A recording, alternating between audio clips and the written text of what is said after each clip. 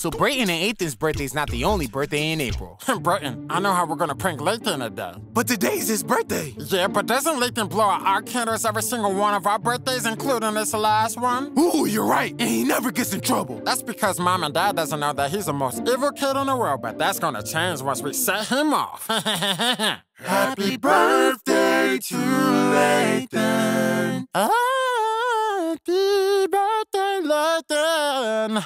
Oh, I'm sorry. To you.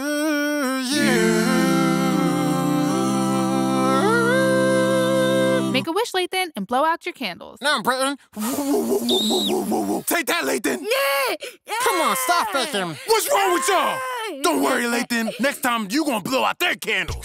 Now I get to blow your candles again, and there's nothing you can do about it, little boys.